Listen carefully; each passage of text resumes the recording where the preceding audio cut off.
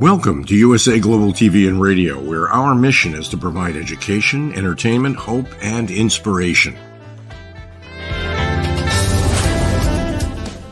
USA Global TV and Radio connects you with experts and audiences all around the world every single day to help you succeed in business and to live a richer life.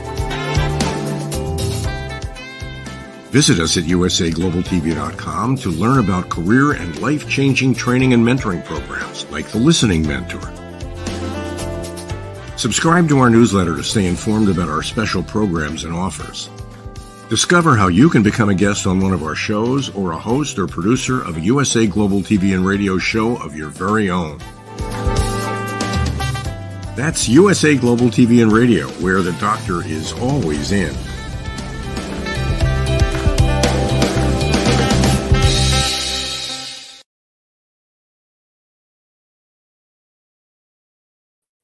Hello and welcome to USA Global TV and Radio. A warm welcome to all of our viewers, both loyal and new, where we provide world-class education, entertainment, hope and inspiration. I'm Caroline Heward and I'm known as the Harley Street Stress Expert. Our show today is a woman's prerogative, and we are in partnership with this program with E360 TV. A warm welcome to our viewers on E360 TV, as well as ROKU worldwide, and all our loyal regular viewers, as well as our new viewers on Amazon Fire, as well as our usual social media platforms, YouTube, Facebook, LinkedIn, and X.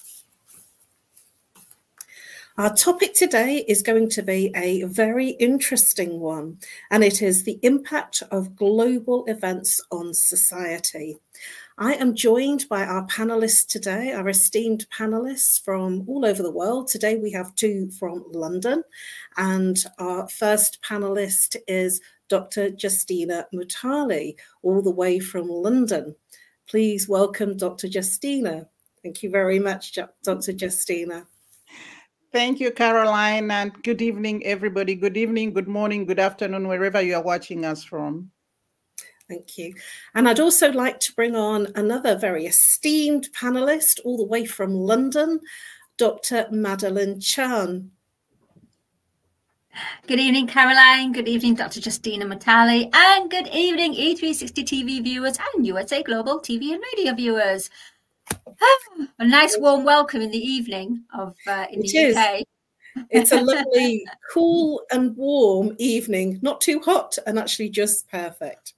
Before we get into our topic, which is going to be a very, very interesting one, I'd like to remind our loyal viewers and our new viewers about a VIP exclusive community. Please join an exclusive VIP community and have first access to our newest videos, photographs, and insights of the British royal family, which is live streamed on USA Global TV and Radio and YouTube.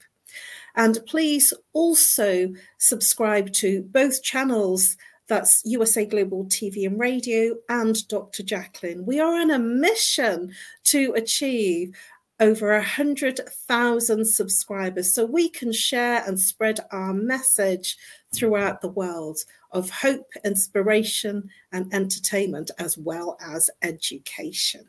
So before we get into the topic, please, ladies, introduce yourself, saying a little bit about what you do, and then we'll get straight into the topic. So Dr. Justina MUTALE, tell our viewers a little bit about what you do and how you help people.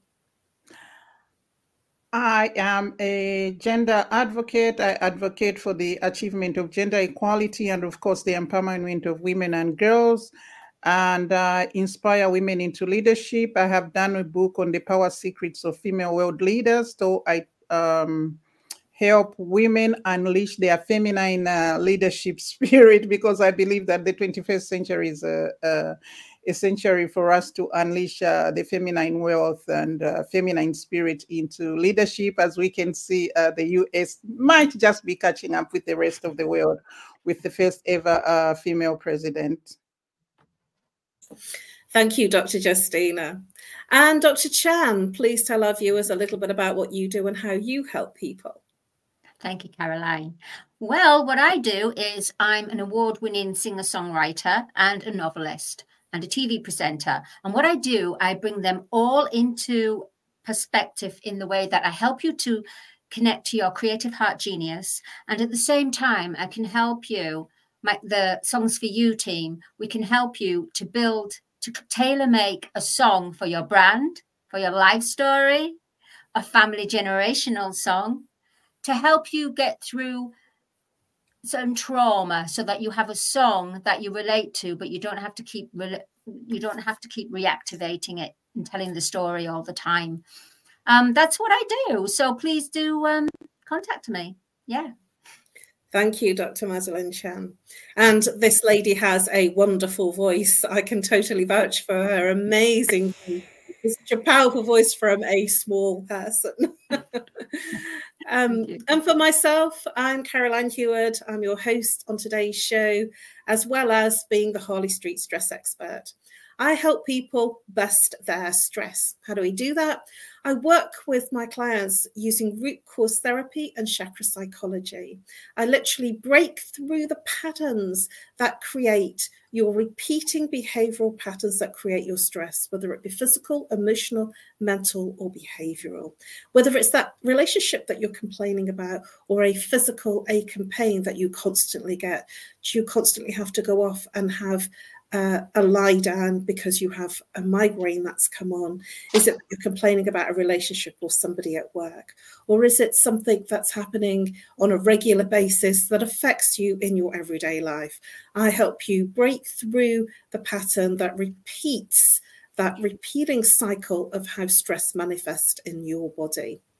So without further ado, I'd love to get into this very juicy topic. Now, when I was looking at this topic, and I came up with the topic for Dr. Jacalyn, and behind the scenes, Dr. Jacalyn is doing some amazing production work. So thank you very much, Dr. Jacalyn, for creating really powerful producing effects in the background. I was thinking about times of world change. I was thinking about things that happened that affected me, that impacted me, that I remember, times that really had an effect, not just on myself, but globally, for the global collective. And there was a few things that came to mind as soon as I thought about this topic. And I'd like to share them with you and to get your thoughts as to how they may have impacted you at the time. They're very much the UK things that I remember. And one of the first ones was when Lady Di, Princess Diana, died. It was a day of overwhelming mourning, not only just in the UK, but actually globally. And there'd never been an outpour for a royal in that way. There were flowers and people literally gathering at the gates. And I remember feeling an overwhelming sense of grief, an overwhelming sense of loss to our country. And I felt the same when our wonderful Queen Elizabeth II died. I actually couldn't believe that our beautiful Queen, who I'd grown up with, had died. And that had a big, big impact on myself personally. And I was surprised at how much of an outpouring of grief and how many people queued to go and see her lying in state. I actually queued to go and see her lying in state because I just felt that it was a thing, that it was historic and I needed to do. What are your thoughts about that, Dr. Justina? Did those two events impact you in any way? And what are your thoughts about the overwhelming grief that people felt, not only in the UK, but globally?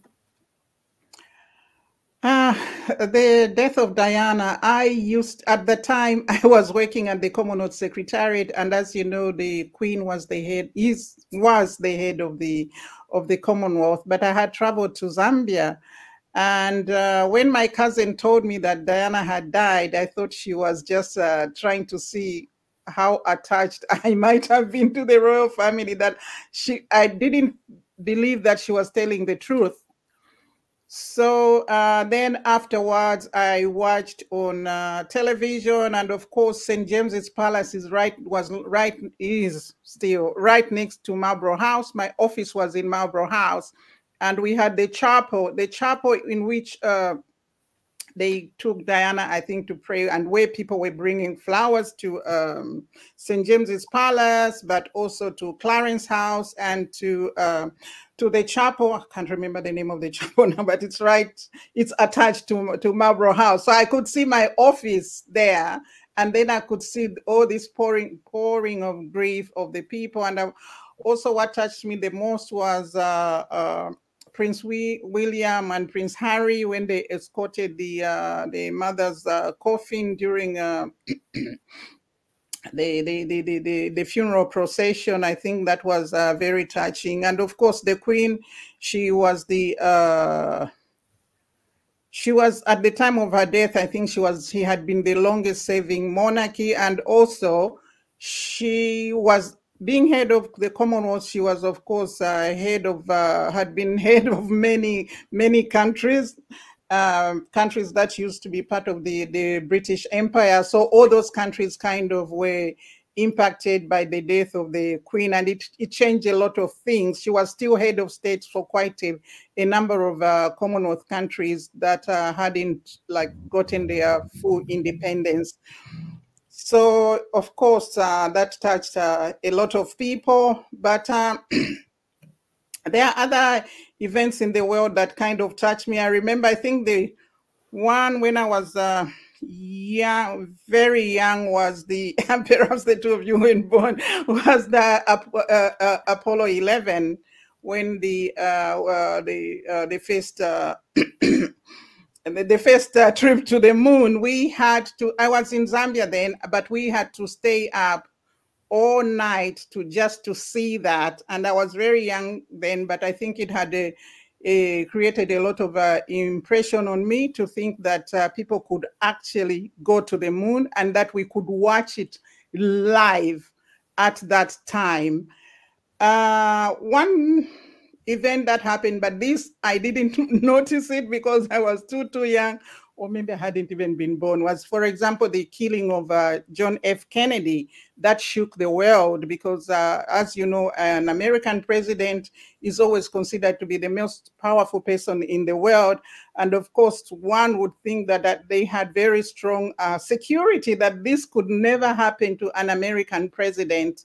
And the way that happened to JFK, you know, seeing it on television, reading about it, and how people attach up to today. I think you get people that were older then that heard when it happened, how they would say exactly what they were doing at the time that they heard that JFK had been shot. We also, another one thing that really stood out to me was the 9/11. I had taken my daughter to the orthodontist, and my daughter was inside with the orthodontist, and I was in the reception room and watching television. It was about, I think, 1 o'clock here. Yeah, I can't remember what time it was. Yes. And I was sitting there watching the movie, and I thought, oh, watching the news. For some reason, when I saw that, I didn't even realize that it kind of didn't show like it's the news. I thought they were showing an advert for Die Hard 3 or Die Hard 4, one of those Hollywood movies. That's the way it appeared to me, until afterwards when I got home and they kept talking about it on the news to show that 9/11, what happened today was called 9/11, and this is what really happened. And I thought, oh, I really witnessed this as it was happening on television, but I thought it was a movie advert. So I could go on with so many things that have shaken the world, some that I have experienced myself, and some that I have read from history, and some, like, even if you were not there, for example, the killing of JFK, up to now, it goes in people's minds, even if you just read about it. I so agree with the things that you've mentioned, Dr. Justina. And the events that you have talked about are ones that I have also, was going to mention. The JFK killing was, that was at the time that I'd just become born. So, yeah. But it still was a huge thing. And one of the things one of the aspects I wanted to bring out of this is the fact that you're quite right in saying that people remember what they were doing at these different momentous times.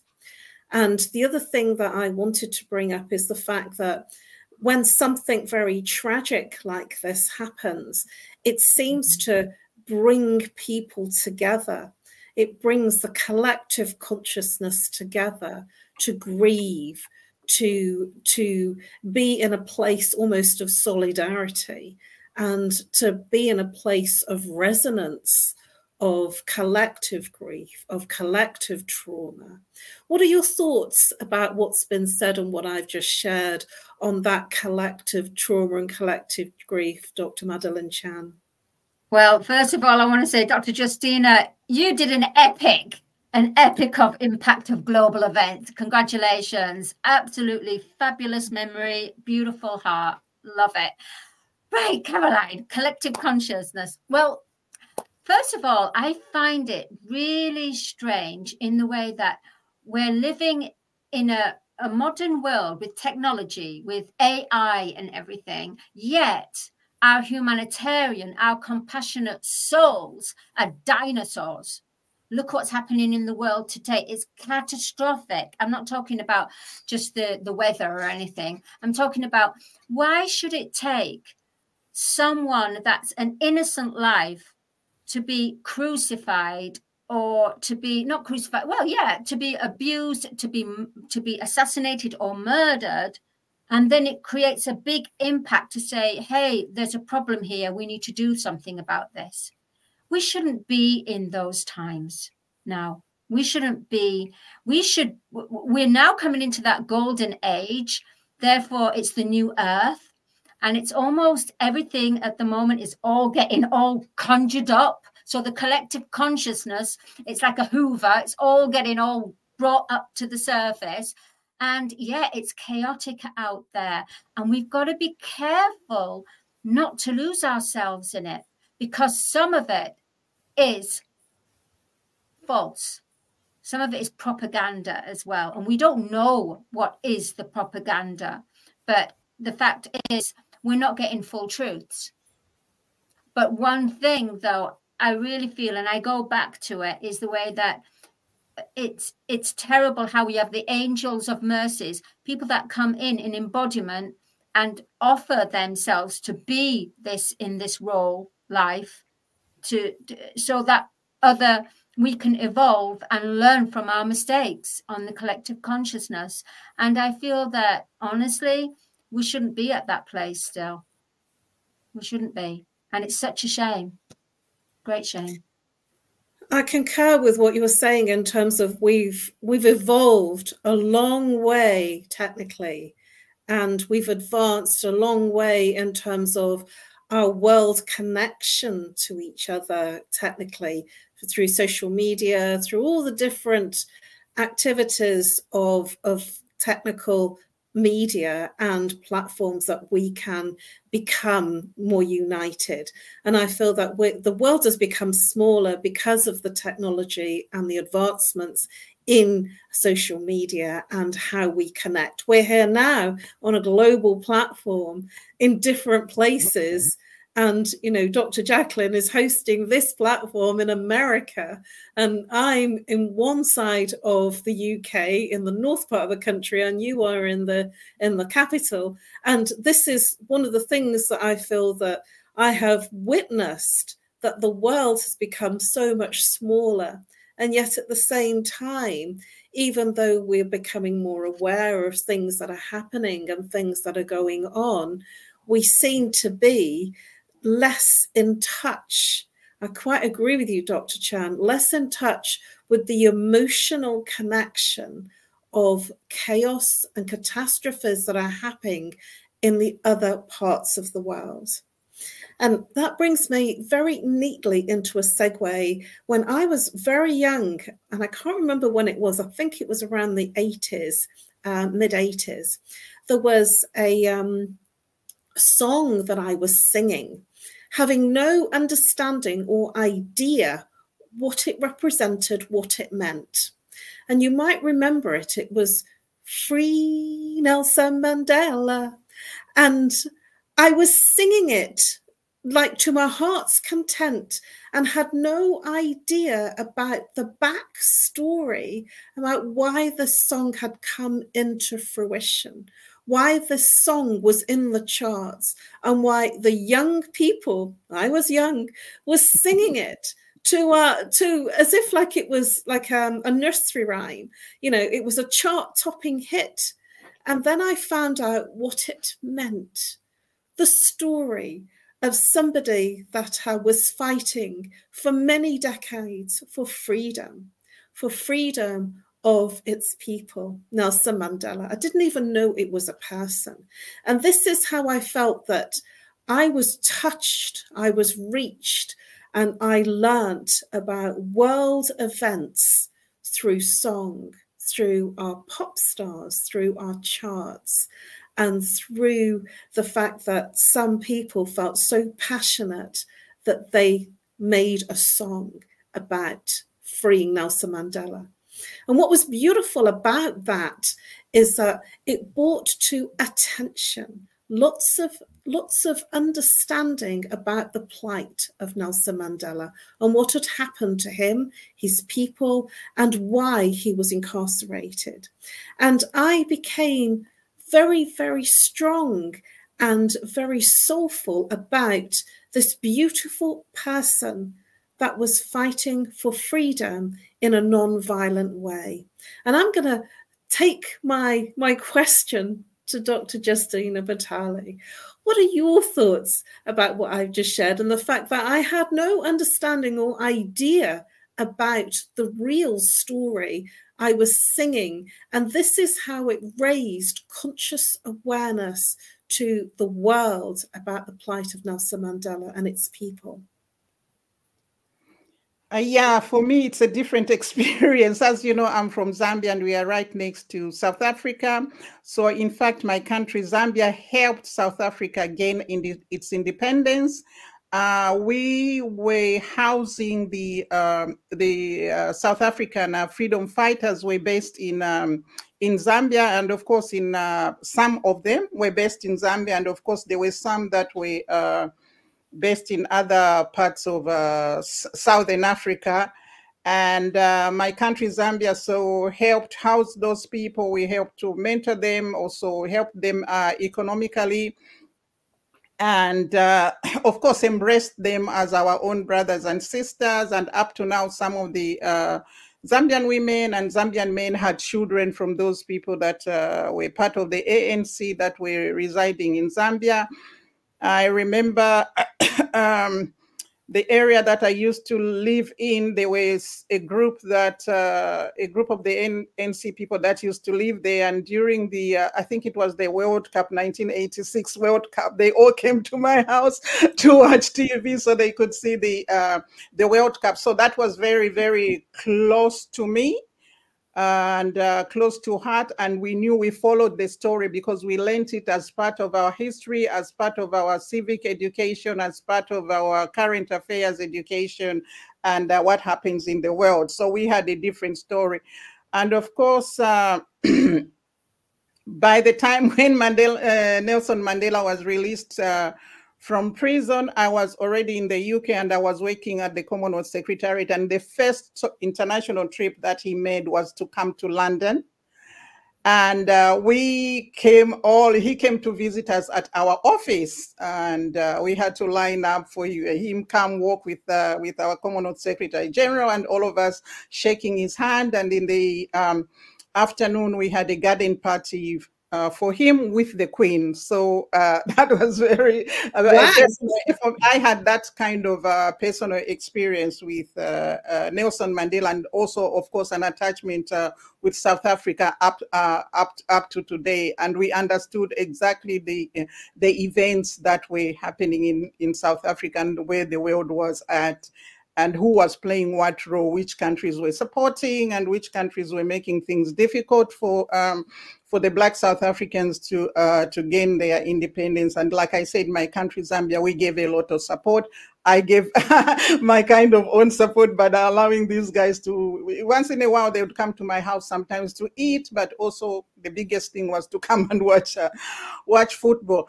But I wanted to go back to the song, how songs bring people together. I remember during the time of, I think, Vietnam.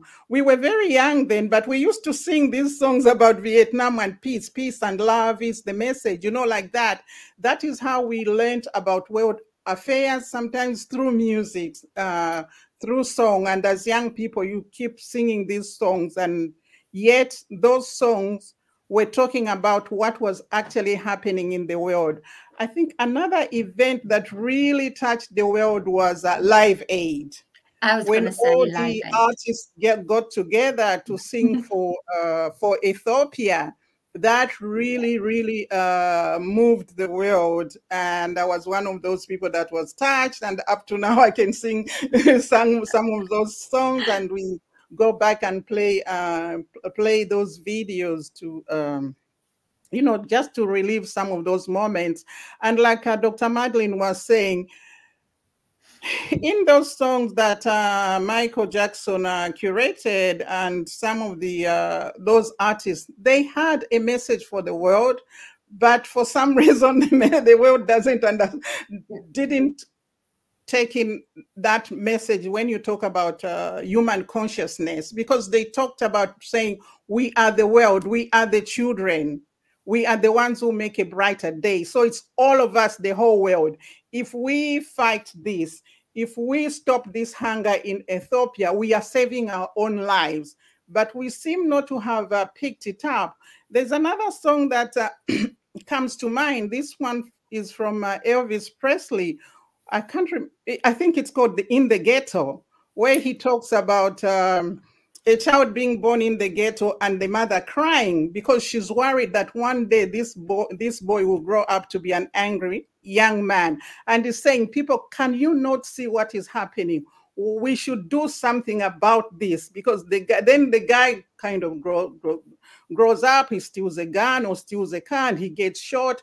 And this keeps happening up to today. A lot of people in what you call disadvantaged or underprivileged communities, they are having these children are being born, they've got nothing to eat, no one is helping them, and yet we have surplus in the world.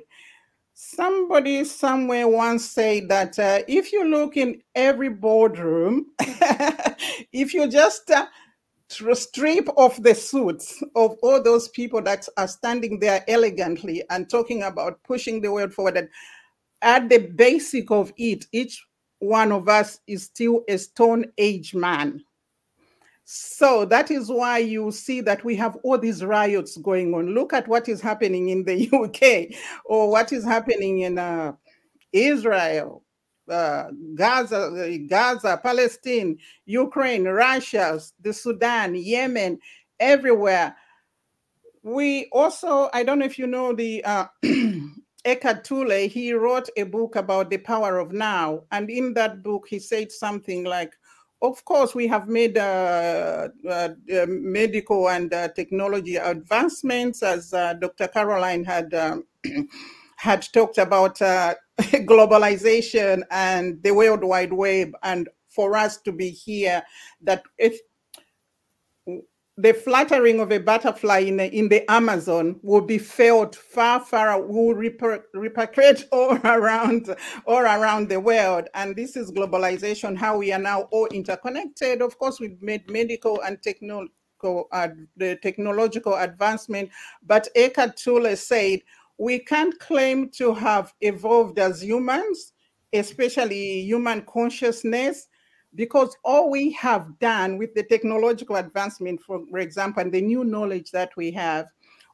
moved from, during the Stone Age, from killing one person with a club at a time to having one person push the button of a computer and kill the whole of humanity. So at the basis of it, we are always, another philosopher said he didn't understand why that humanity is so cruel to itself, and we are the only species that are trying to annihilate ourselves, you know, to terminate humanity, because every day we are coming up with things that are working towards terminating. It's either we are trying to terminate a person because they are Black, because they are green, because they have a different political ideology, because they have a different religious belief, because they are a woman, because they have a different sexual orientation. Every time, as Dr. Madalene said, we are trying to find something that is separating us rather than bringing us together now that we live in a globalized world. It's such a catch-22 that we don't know how we are going to bring that together. In Africa, for example, Nigeria, there are lots of rioting in Nigeria. There's rioting in Kenya. There's rioting like here in the UK. There's rioting in, and also when you look at some of the presidential debates, you just wonder what is going on here. Shouldn't these people, like I have my nephew, he was surprised. He was 8, he's only 17, and he watched the debate between the two presidential candidates before now, and how they went so personal and almost what young people say, went rogue on one another. Then you think, what is the what example are they giving to the young people? And you know, when we were growing up, we had role models that we looked up to, but now you find that the priests have done something wrong, this celebrity has done this something wrong, and every day your heart just gets, you get a heartbreak from hearing these things, and then you get this disillusioned with humanity. And it's very, very sad for young people to be growing up in a time like this. One would have thought, I was very hopeful when I had children that they would live in a better world than I had been living. But it looks like the better world is just confined to technology, but not to like human behavior or human relationships, or making the world a better place for everybody else. Thank you, Dr. Justina. Wow, there's a lot there. Do you have any thoughts that you want to share in terms of what you've heard that Dr. Justina has shared? Well, first of all, I would just want to say thank you, Caroline. It's Mercury retrograde. Therefore, communication is all squiddly, because it's the moon. It's the full moon, and it's Mercury retrograde. So we're all getting into this weird energy. So from what I can remember, Dr. Justina, and that was a lot. Again, I congratulate you in every way. Wow. My mind is kind of, I was all ready and prepared, was going, you know, ready, going, chick, chick, chick, chick. And then suddenly, okay, it's your turn. It's like, blank, blank, blank, blank. Okay. Going back to the song, Live Aid, absolutely. That thing with songs and musicians, all I can say and contribute to this is that where we're not allowed to say things politically at that time, during that time, we portrayed it in a song, in a poet, in a sonnet, in an instrumental, in the music, to provoke the emotional body, the emotional feelings, and have a reaction to it. So at the same time, the global events, the impact of global events, we also have to look at the world that we don't see, at what we don't hear from our perception of our human eye and our human ears. It's called subliminal, the subliminal messages. This is what we need to, what what we really should start to take on board collectively, rather than what we see in front of our eyes. Also, we need to connect to our intuition and ask our inner self, is this true? Is this resonating with you? Does this make sense? And if it doesn't sit with you, then instead of just agreeing because, you know, like the sheep, you know, agreeing like the sheep or a clone, go out there and do your research before actually claiming this, stating that, because all you're going to do is fuel that energy, fuel it, where if it's not a truth, all it's going to do is become bigger and bigger and go into the collective human consciousness. So it's about breaking it down and doing the research. Because research, education, and feeling is what's important now. It's the perfect balance. Having the right intuition, but also having the right intellect for it. I'm in agreement with what you're saying, because there are always, you know, they say there are two sides to every story. And there certainly is when we look at global events. There are always two sides. There's what you see, what you hear, and then there's also another aspect from the person saying it and how you're receiving it. And what I do want to do is I do want to look at some positive things that are happening. And right now, very topically, we have the Olympics that's going on in Paris. Even though during the opening ceremony, it was pouring down with rain, I felt very sorry for the people that were performing, because the rain was just literally pouring down on the river of where they were performing on the Bates. But what that does is, when we have like sort of any sports events or the Olympics, is that it brings people together. It brings people in a place of solidarity, in a place of celebration, and also in a place of honouring the best of the different countries, honouring a skill and honouring people for their contribution to society, to the world, to themselves, and actually giving people the aspiration of how they can be better and how they can give something very positive to the world. What are your thoughts about this, Dr. Chan, in terms of being in that collective environment? And I've mentioned the Olympics because that's very topical, and it's right now, it's happening right now, and people are coming from all over the world to be at the Olympics. And there's also football as well, you know. And the thing about football, and I'm in England and we're all in England, is that there was a song, you know, that you know, it's coming home. I didn't even know what that meant because I'm not a big football fan, but you know, even my little nephew was singing, it's coming home, it's coming home. And I'm thinking, what's he talking about? What's he singing about? And very young children. And I feel that that patriotism of people when they're in those kind of sporting events is infectious, and the vibration, the frequency of people becomes much more positive, much more emotional in a good way. What are your thoughts about that, Dr. Chan? Oh, I absolutely agree with you, Caroline. Honestly, in a World Cup event, in a big stadium arena, and everyone is there, if only, and they're all there raising the vibration, supporting their team, and also just a high vibration. Can't we just have that high vibration for humanity? Plus, Glastonbury attracts so many people. It's a yearly festival, and it's everyone looks forward to it. As soon as Glastonbury is finished, they're booking tickets already. The tickets are sold within the month straight after the festival for the year after.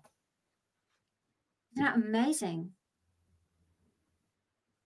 It's quite incredible, isn't it, how sport, and I'm not a big sport person, but you can't help but like be riding on the fact that people are celebrating, they're commiserating, but it's a time that it brings people together in such a wonderful and a positive way. And I can't help but get high on the fact that people are singing, you know, and in the football here, they're singing Sweet Caroline. So I'm serenaded when the football is on. And I'm not a football fan, but if I ever mention what my name is, people will actually say, oh, Sweet Caroline. They start singing to me, especially in football time. So this is something that song always raises and lifts us, and it makes us feel different. It makes the collective feel much higher in their vibration. And this is how we can heal, as Dr. Chan would attest. This is actually how we can heal the world, through song, through coming together collectively. Yes, there is a lot of trauma in events that take place in the world that bring the collective into fear and trauma and demise. But there is also a collective environment where song, where coming together. And one of the other ones that I can think of, and it's just come to mind, is Poppy Day. That's a remembrance of our fallen soldiers, even though it was way, way before I was born in World War II. It still feels, it has a resonance of we remember the fallen and why they fought for their country, why they fought for freedom. And even though it was terrible, and I do not condone war, it was still it's a wonderful remembrance, and it brings people together in a place of collective peace. We remember so we never do it again. What are your thoughts on that, Dr. Justina? Thank you. Yeah, of course, we should always remember. They always say that somebody who doesn't know their past doesn't know what their future, or how to navigate their present, and how to venture forth into the future. And about the energy, the positive energy that comes with a lot of people gathered in one place, and all in happiness and all in anticipation of seeing something good, really uplifts humanity at that point. And I think it does say in the Bible, wherever one or two are gathered, there also I will be. So those who believe in God, we know that wherever there's one or two people gathered, God is there. And so he's even more present in a bigger gathering. So you have this divine experience of humanity being together and being happy together, singing together, holding hands together, waving their hands together, and screaming on top of their voice. For example, if it's in football, when there's a goal or a score, and of course with the Olympics, when, you know, at the end of a is it a match, and once somebody wins, everybody gets happy for that person. They don't. I think in the Olympics, most of the time is where everybody just is happy for the winner and not worried what country the winner is coming from. And of course, each country goes there. It is a competition. They would like to bring those medals, but there's always that happiness. There's always that divine bringing together of the people when somebody scores or comes first in their race. But, you know, Dr. Madalene is talking about this subliminal and this consciousness that we need to pay attention to. Somebody said somewhere, when you to know the times you are living in and what kind of time, listen to the music. You know, like the current music now is not as... I don't know whether to call it light or sober, as some music, for example, in the 80s or 90s. This time it's very almost violent music. So it's like we are living in violent times. And when you hear, there was a time when most of the popular songs were love songs, but now the young people's music is quite disturbing. And sometimes you could hear a beat in the background and try to sing along, and you find that the music is just full of swear words, or sometimes it's where they are talking about killing one another or chopping off the other person's head and things like that. Now, talking about the this year's Olympics in France, of course, that was a wonderful moment for people to come together. But what it got overshadowed by everybody complaining, for example, about the opening ceremony. There were a lot more. It's been said that now people are being encouraged to be more outrageous, to be more hateful. The more hateful they say things, is then they have more a much bigger following. You were talking about people doing their research to know whether what they are hearing is true or not true. But people are being encouraged to be outrageous. The more outrageous you are, the more people will listen to you. Even when you go on social media, you notice that those people who will be saying something against another person, a political party fighting the other party, that is where everybody will rush to. For example, I work with young people and we give scholarships to advance their education. When you compare how many people are following our page to people who are following the pages of gossip, the pages of young women twerking, the pages of boys and girls fighting, they follow them in millions. But when you're giving something that should be helping them or helping advance humanity and the thinking of humanity and the tweaking of their psyche, they are not going to look there. So I noticed that all the goodness of the Olympics had been overshadowed by the complaints of the opening, when people were upset about the Last Supper. That is the first thing that I saw. I didn't see the opening. All I just suddenly started seeing was how angry people were about this, that they were mocking the Last Supper. And then the past few days, it's been about that female boxer that other people thought was trans, or that it was a man, and they fought with a woman. And that is all that people are talking about. So it is easy now. We are living in a time where people can't think, or there's too much information, but humans, someone did say that, are more drawn to the negative than the positive. So the more outrageous somebody is, the more hateful, the more negative, that is where everybody is going to go. And the propaganda, Barack Obama had said, we live in very difficult times where a lie would have gone around the world 365 times in one day. And by the time you try to correct that, nobody's even going to read it. It's not going to read the correction of the facts, because everybody has already taken in the lie. It has engulfed everybody. And for some reason, people find it easier to believe the lie. That is why it's easy to do all this propaganda than to believe the truth. So it is, of course, humans can come together, but they are going to be picking at what is negative in those things, as they have picked at what is negative in the Olympics. And thank you, Dr. Justina. We have completely run out of time. Thank you so much for your contributions. We really have overly run out of time. Thank you so much to our wonderful panelists, Dr. Justina and Dr. Madalenechan. And we look forward to seeing you at the same time, which is 2 p.m. Eastern time and 7 p.m. London time, Greenwich, British summer time, sorry. And now over to our wonderful sponsors. Thank you, Dr. Jacalyn, for your wonderful broadcasting behind the scenes. And I look forward to seeing you next week. Bye-bye for now. USA Global TV and Radio proudly presents our partner and sponsor, Mr. Philip Sykes and the British School of Excellence. Building confidence, changing lives.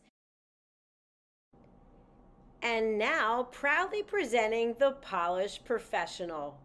on a transformative journey with the British School of Excellence's comprehensive suite of masterclasses, crafted to elevate your professional and personal life. 8 outstanding modules will elevate you to the next level.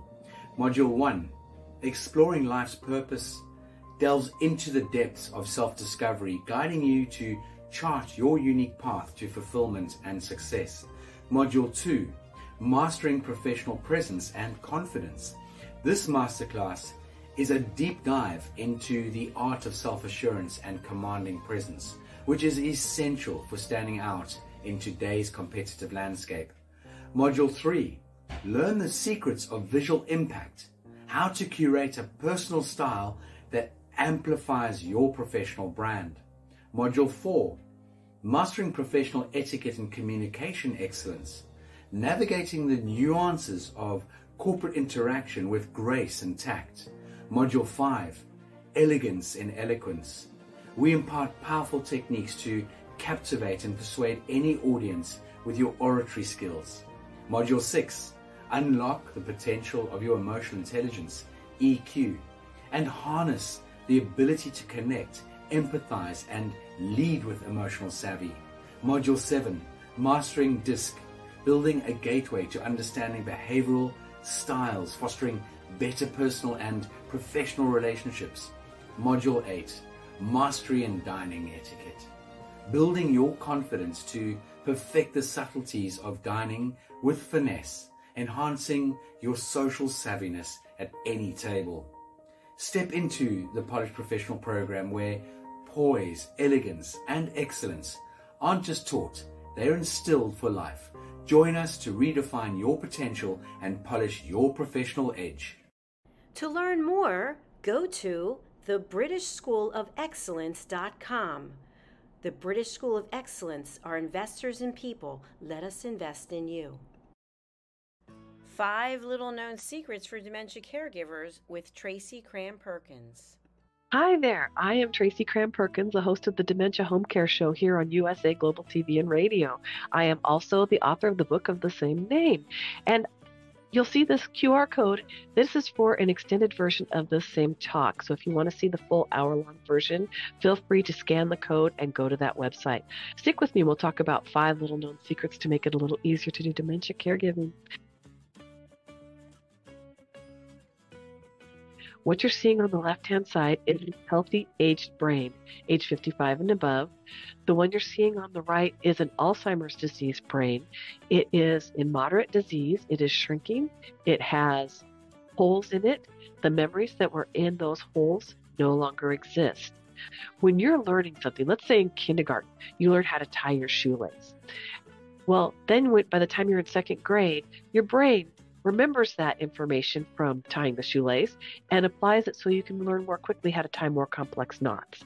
So the brain is hardwired to do this for us. So it helps us learn faster so it doesn't take us long to acquire knowledge. The brain is looking for the information and they pick the closest to wherever that hole is. Let's look at some tips that we can use to help do that. These are 5 simple tools you can use as a dementia caregiver to help your loved one. The whiteboard is a useful tool in recording the day's activities and the answers to repetitive questions. The calendar clock is a very useful tool to orient your loved one on the day, the date, and the time, and remind them of upcoming appointments. The communication cards are a great tool to bridge the gap when they can no longer tell you what's wrong. And then there's the pill minder, for when your loved one is still able to take pills but needs prompting. The final tool I want to share with you is the memory book. It tells your loved one's story. It's a great tool for distraction, redirection, also as a conversation starter, and telling you where they are in their story so you know how to answer their questions. Music is probably the most powerful tool in your toolbox after laughter. Music is a way to maintain connection. It sticks with your brain longer than any other thing, including reading. When you're having an issue with somebody, you can play their favorite music if you move them to another room, something that makes them happy, or you can start singing songs together from their childhood. These are some of my favorite books for caregivers. My show airs on the third Tuesday of every month, and you can view past episodes on YouTube. Thank you, everyone. This program has been brought to you in part by Tracy Cram Perkins. Connect with her and order her book at tracycramperkins.com. For more information about Alzheimer's disease, support resources, and how you can help, contact the Alzheimer's Association at 1-800-272-3900 or visit their website at www.alz.org. They offer 24/7 helpline support and a wealth of information to assist you and your loved ones.